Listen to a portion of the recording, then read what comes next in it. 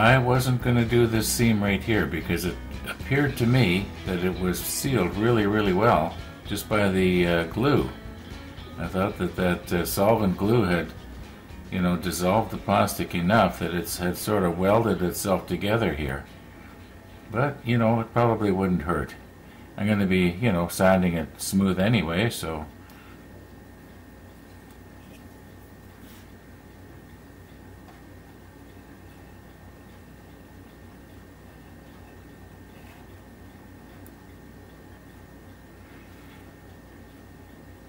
Now on the very front here, there's a little round part, and I think it's probably supposed to represent primitive sonar or something like that. I'm just going to wet my finger here and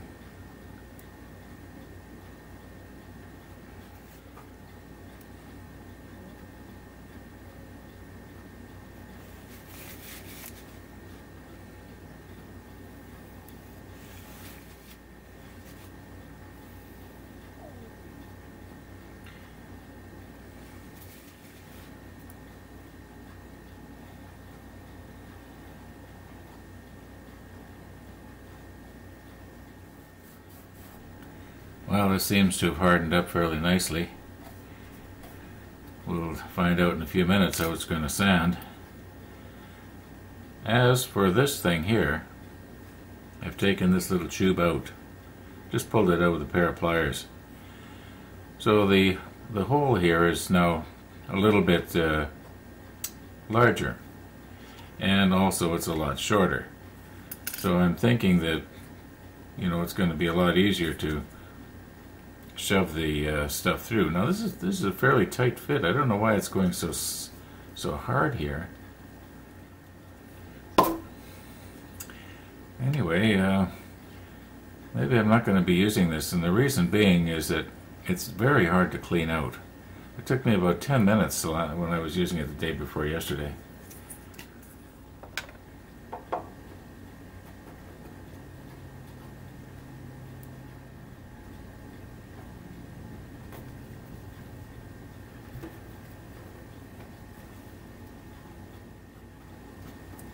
Now I'm going to try the wet finger idea again.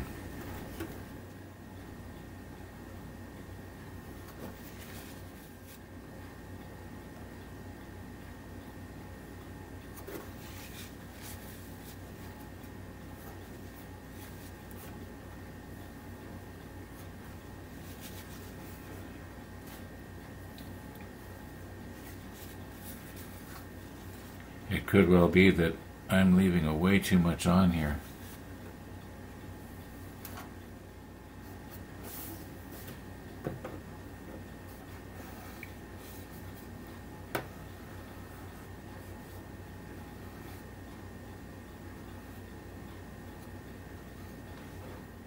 Now I was just trying an experiment here, and I took some water on my finger, and this is hard, but you know what? It redissolves.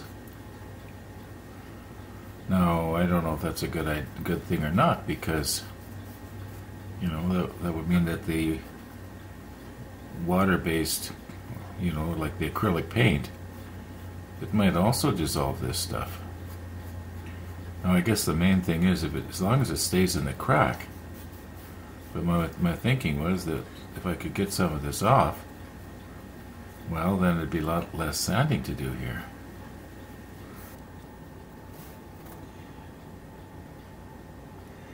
Now I think where I made my mistake was I did not remove all the excess with a wet finger. Yeah.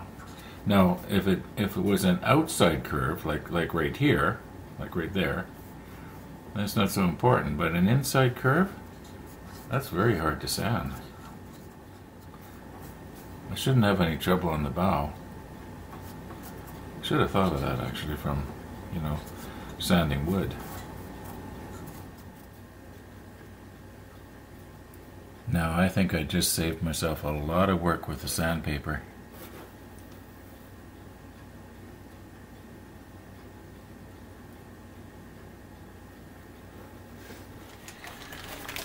I bought these sandpaper profilers, I guess that's what you'd call them, from Lee Valley about, oh man, it must be 5 or more years ago. And I think finally I'm going to be able to put some of them to good use here. Okay, like for instance this one here, you put the sandpaper around it and it'll give you a radius like that. And or if you want to go into like say this one here, this is just about the right radius to go around this. So when you go back and forth, well, you get the idea. So I'll probably be using this one. Yeah. But you know what? I gotta clean up here. This is getting horrendous. And you know, you're just seeing this one small area right here. You should see out there. Well, I'm not going to show you. I realized that I'm going to be getting sawdust, or I guess plastic dust, into my cloth here. But I've got a solution for that. And I got these spread out because I just wanted to show you that it comes in 4 different sizes. This one being the largest for doing an inside curve, down to this one. I've already concluded that this one here is probably going to fit best right in here. And then for doing an outside curve, like around here, it's got these. This is the largest radius, and this is the smallest radius.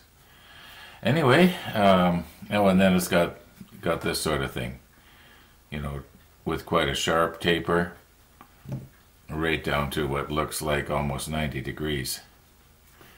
Anyway, oh, and a little flat one, which I might be using, who knows. But the idea is that you would take your sandpaper, like I've just got this little piece right now, that you just take and you go around and you hold it with your fingers, and you know, you get the idea. Now this one here, it's not too bad. But this one here, I feel quite a little bump there. So we'll just see how this is going to work here. By the way, this is 400 grit, and I'll just use it to get the worst off, and then I'll switch to 1000 grit. Let's just see what's going to happen here now.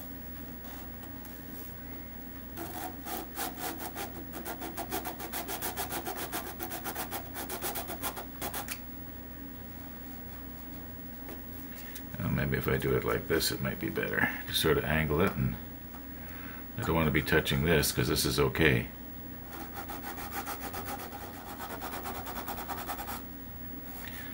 Oh yeah. Maybe I'll come in like this.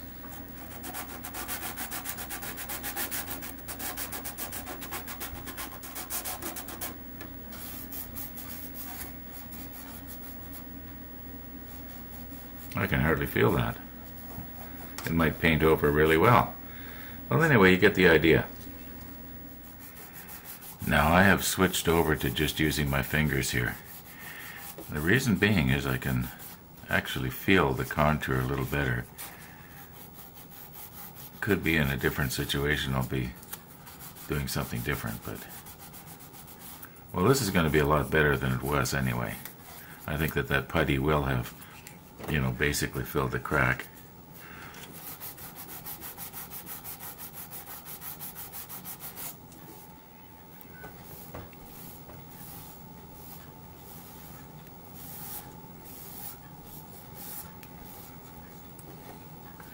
And I managed to not break these off. Okay, now for the bow. I'm wondering, should I maybe just rehydrate this piece right here and see if I can't take some of this off? Let's see what happens here.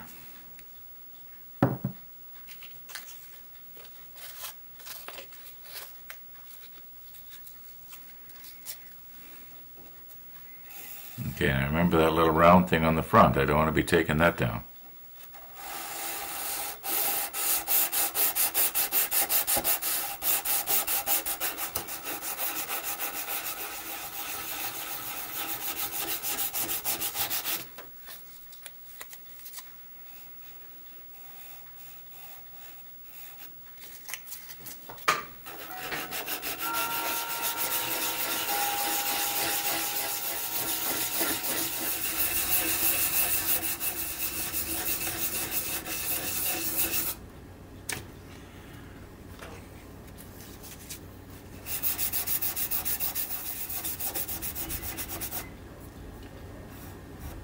I think I better get a new piece of 1000 grit here. Get rid of these scratches.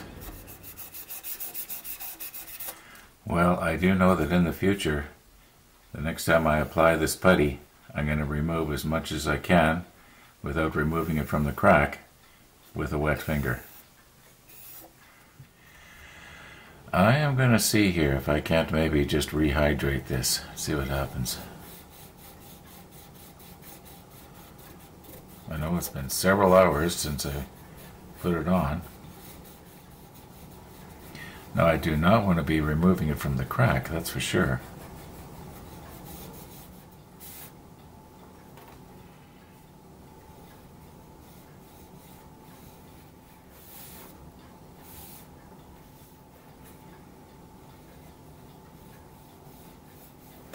This might be a mistake.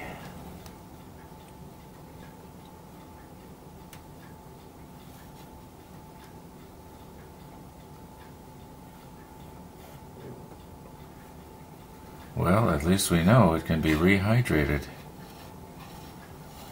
Now this piece here is higher than this piece here. So I do not want to be removing, scraping there. I want to keep, I want to keep it as high as possible, if you know what I mean. Okay. Maybe that's good enough. Okay, now I'll do the same on the other side.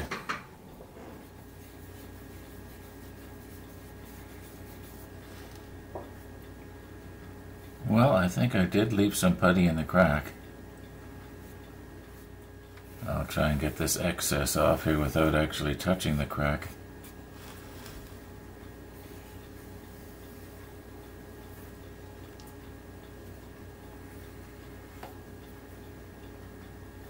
Okay, now we'll just go over it after it dries with the 1000 grit.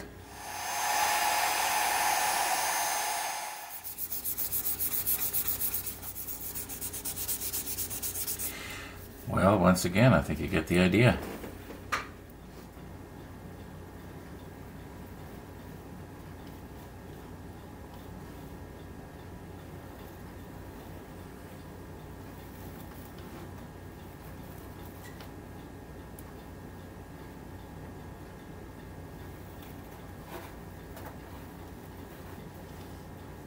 Well, it's sure a lot better than it was.